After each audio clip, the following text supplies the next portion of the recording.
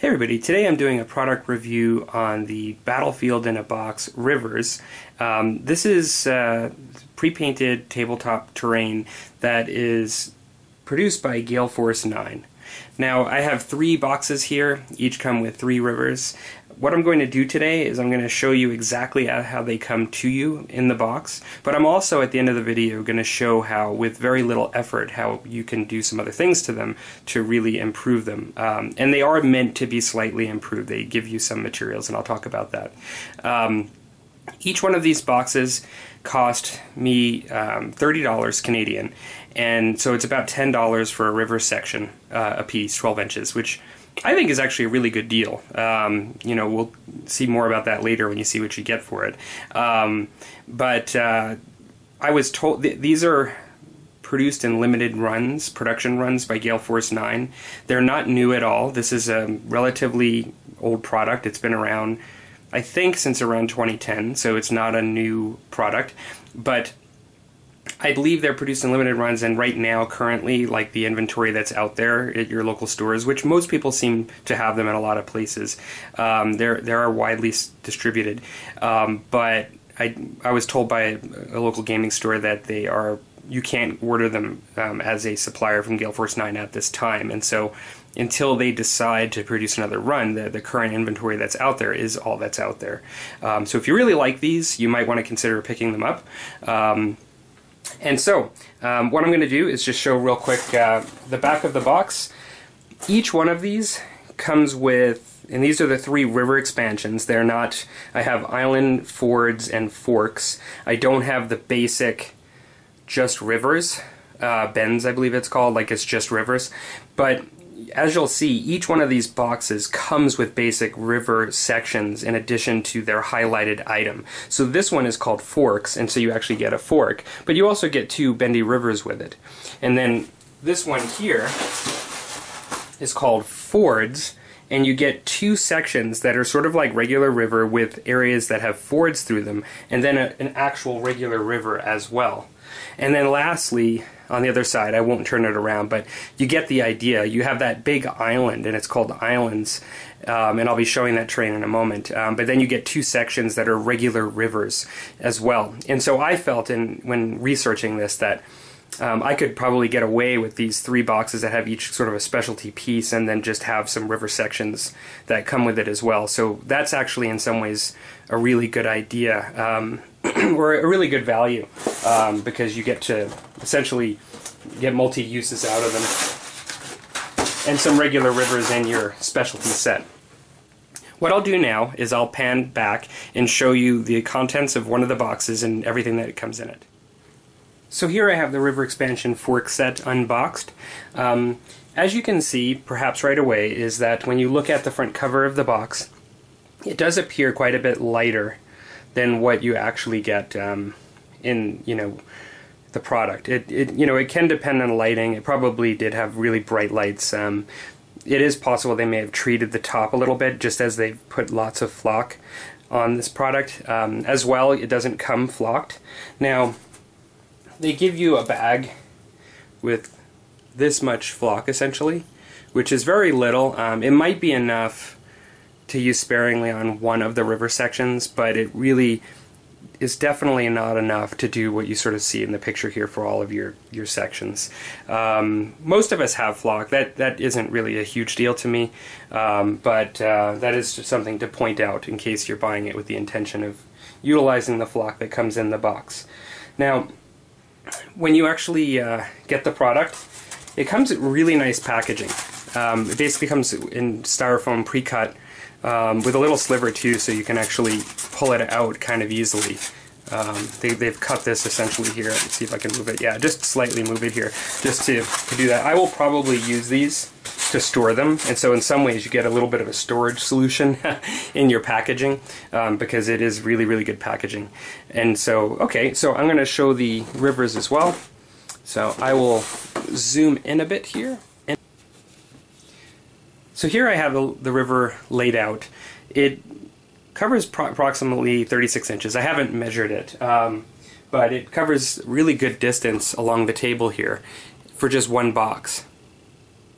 The product is made of a rubber-like material that has, essentially it's a sheet of rubber with, as you can see, some molds put on the top to actually create this sort of side of the river, or I should say the edges.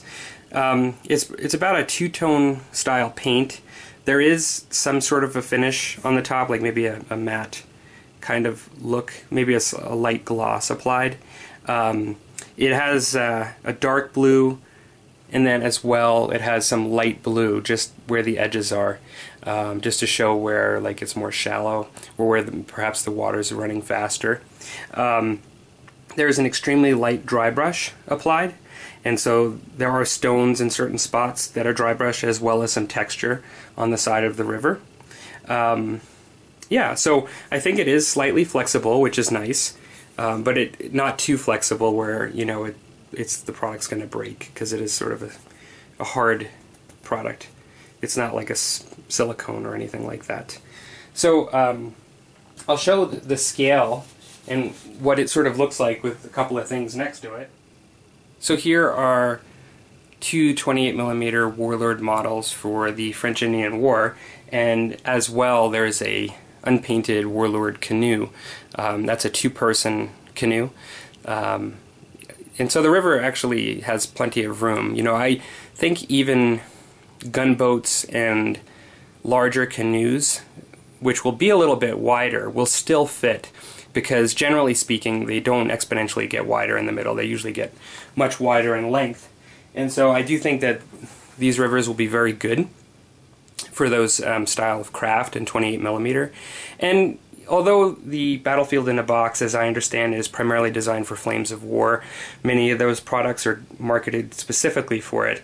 I do think in this instance with the rivers that they work actually quite good for 28mm with these figs. So I guess I'll give my sort of opinion on the product before I show what I've done side by side to spruce them up a bit. So from a quality standpoint, I think these are actually pretty decent. When you look at use on the tabletop and how I think they'll hold up, because it's sort of a rubberized product that has a little bit of give but not too much, I think that actually will hold up very well on the table. I do think that if you don't do anything to the blue at all, like apply more gloss or something, that there is a possibility that they could get scratched. But from a physical, because that can be touched up and painted, you know, that's not the end of the world. But from a physical getting destroyed, like breaking it, I don't think you're going to have an issue if you take any sort of reasonable amount of care with them. I do think the quality of the molds, the width of the river, and like what you're getting for in this instance is actually very good. From an aesthetics point of view, I think they're pretty decent. I think when you compare them to many other products that are out there at a similar price range, in some cases they're light years beyond some of the other products. In other cases, you know, I think I would put these at the top, to be honest, towards the top from what I've seen. And so from an aesthetics point of view, is from what you're just getting right out of the package, it's actually pretty decent. I think most people will recognize this as a river. You know, it's only for those of us that maybe want to really blend it into our table much further and add a lot more detail that there may take issue with it.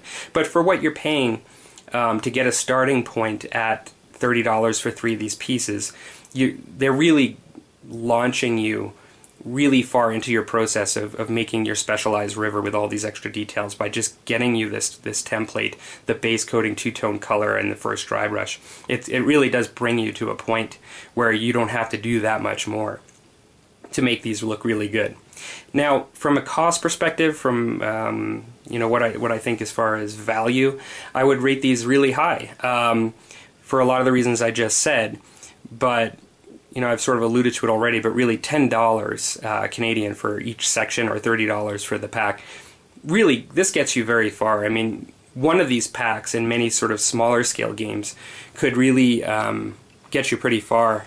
Let alone 2 of them is probably all you really need, and I had purchased 3. I don't expect that I would actually ever need more than that necessarily, unless I start playing on, let's say, 8-foot by 10-foot, or 4-foot by 8-foot tables and things. I think this is actually going to get me really far for my needs. So that's what I would say as far as how I would rate these. I rate them very well. I'm going to come back and just show what I've done to one of the boxes to try to improve them and make them blend into my table a little bit better and to be a little bit happier with them. And I will actually tell you how I did them with each thing I've used, the materials and such. Be right back. So what I have here now is the island section kit. Now what I have done to improve, in my opinion, the kit is extremely easy and took me very little time at all. And as a matter of fact, I could do a lot more. But my opinion really is that I wanted something that was sort of pretty good right out of the box and that I didn't have to put a lot of work into. And that's exactly what I did. If I want to, I can add shrubs and lots more detail, and even I could ripple the water with some water effects and do other things. But I decided to stop at a certain point and just say this is what I'm happy with right out of the box to be able to play games with. So I'll show these a little closer up.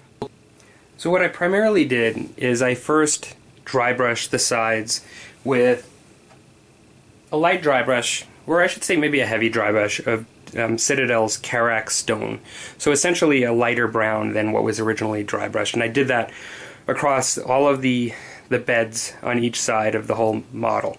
After doing that, I applied sand, and I just used Citadel fine sand, and with a glue, I guess a white glue with a little bit of water mixture. Just select spots throughout the model.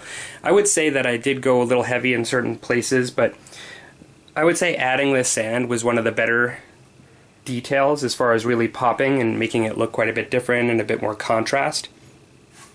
After adding the sand and then applying a second layer of a highly watered down glue that will sink into sort of the grains of the sand and just hold it a little bit better after the first application, I then used a flock that was very similar to the flock that was in the bag that came with the product.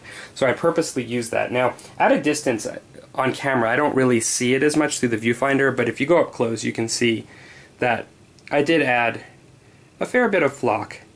Not overwhelming so, and that's really to your taste, but I do find it blends into the edges of the table pretty nicely.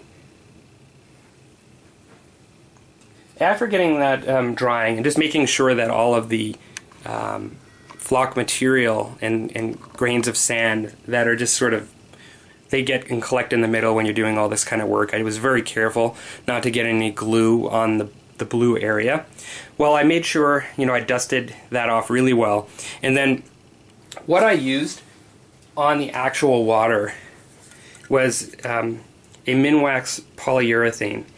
This is the fast drying product. I only did one light coat. Now you could take it further and do several coats. I don't know if you get too thick whether that will affect your bendability of the river and whether you know that it could crack or something, but so far just applying the light coat, I think that it makes it pop a little bit more. So you have your regular piece and you see it's got a bit more of a matte finish there, and it's a bit darker when you put it on the table. With the Minwax, it's a little bit more of a glare on the water, as if like light is sort of shining on it, and so I quite liked that. It also will provide an extra layer of protection when you have your minis on them, on it, and to prevent it from scratching. So I thought that was quite good. After that, I ended up just touching up the rocks a bit, and I just painted the rocks on the side, two different tones. I used a beige and a light gray, just to make them look just a little bit better, a little bit more varied, and then I used an Agrex Earthshade just on the stones themselves. So in general, like, that really took me very little time.